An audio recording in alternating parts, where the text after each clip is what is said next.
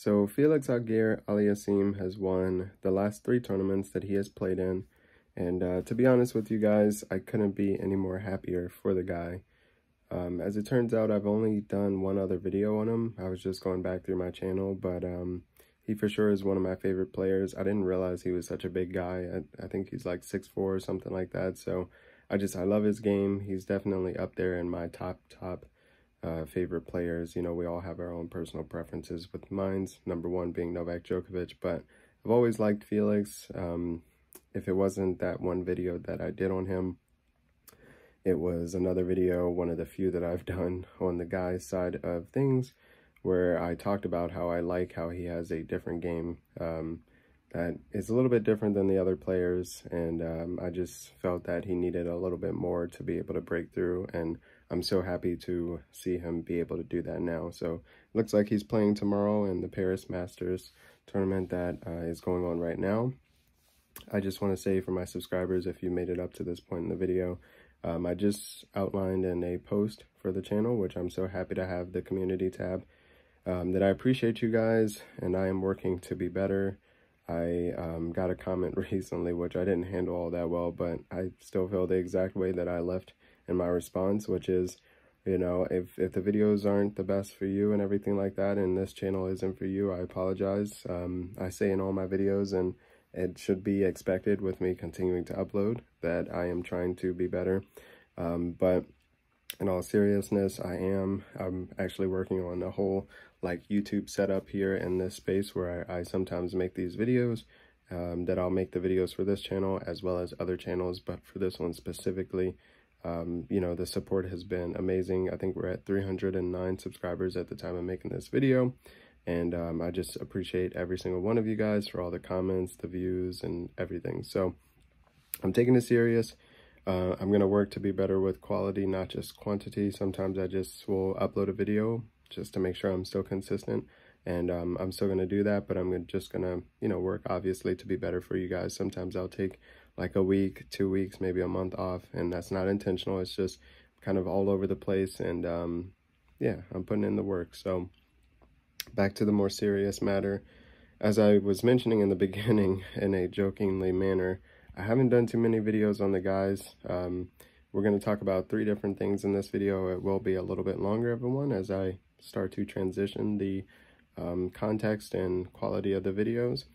3 different things pertaining to my thoughts on the ATP side of things, as quite a few of my most recent videos have been on the WTA, and I'll say it right now. It's just more exciting for me to watch the girls, from Sabalenka, Raducanu, you know, just they're all just doing so well. It's so much more exciting for me to watch. And one of the 3 pillars that I want to talk about for the guys side is that a lot of these guys are just, their games are way too similar. It's not like how it used to be, and I've talked about this in one of my other videos on the guys. So you guys can debate it in this one if you want to, as I didn't get any comments on that video. I just love the sparking the debate in the 3 that we have. So right now, #1 would be Felix has won 3 of the last tournaments he's played. He's on a little bit of a spree. He's getting confidence. But then we can't forget about Carlos Alcaraz. He now is actually the world #1. And so these guys are starting to get a consistent rhythm and winning and whatnot. So that's going to, you know, how will that affect tennis as we move forward going into 2023? Who's going to win the Australian Open?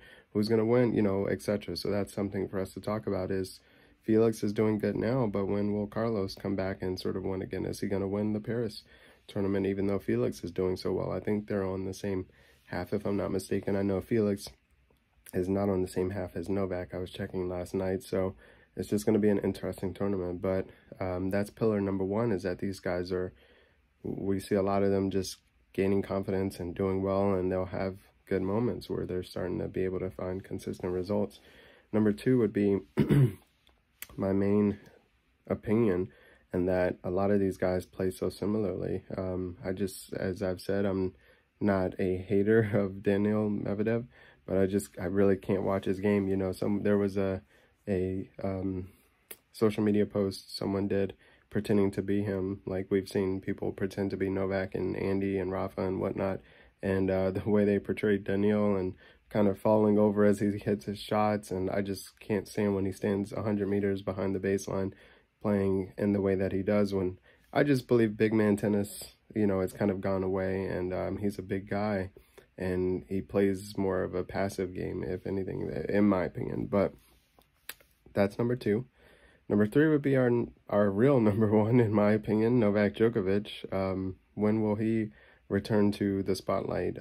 Obviously 2023 and going forward, you know, as we talk about Novak Djokovic, what tournaments will he be allowed to play in? I mean, it's such a ridiculous thing to have to say, but it is the truth, in that we may not see him be able to go to Australia.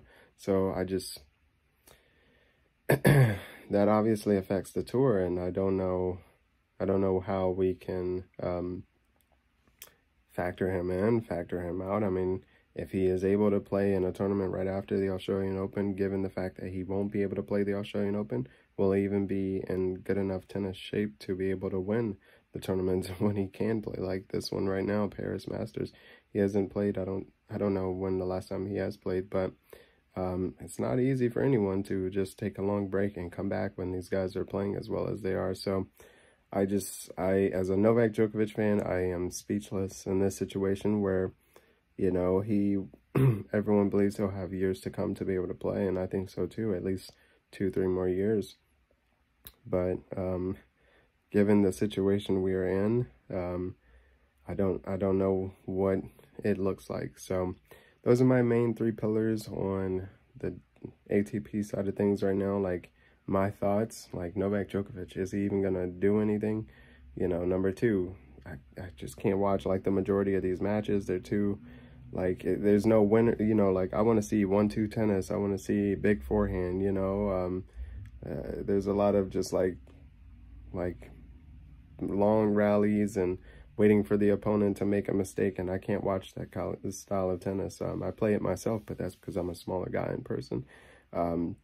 Number 3 would be congrats to all these guys for starting to get results. I mean, we don't have the big 4 anymore, so it is just a little bit different for those that don't want to acknowledge the fact that this is a different time. You know, we don't have some of the older players that we had. I mean, Wawrinka and Gasquet and some of the names are still around, but it's just, in my opinion, it's not about the level and which level is better, which generation is better, any of that kind of stuff. But this is a shift. We have gone through a shift in who wins these tournaments.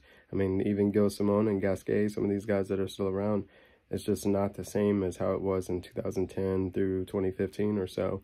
We definitely now have different stars that we're talking about, and I think it's important to at least acknowledge it and talk about them for sure. I mean, Felix is one of my favorites. I'm so happy to see him now in the spotlight and being able to win tournaments, where a couple years ago, I mean, like I said in the one video that I have on him, if it wasn't in another upload where I just talked about him, he just didn't have that gear to me to be able to beat one of the top guys. And I saw Francis do it one time where he was playing against Novak. I don't think Francis was able to, I don't know if Francis has been able to beat Novak or anything like that, but Francis definitely has proven that he can go toe-to-toe with the top guys. And I think now Felix has shown that and is ready for it too. So going into 2023, I think it'll be exciting. I think it'll be a year to remember in terms of results. I think we'll have new champions for sure. And yeah, it's exciting, but at the same time, for me, I really want to see Novak Djokovic back and in the winning circle. So those are my thoughts. Again, working to be better with these videos. I tried to stay organized here for you guys, so let me know if anyone did make it up to this point in the video. But again, I'm working to make them better, so there may be a change in quality, change in length.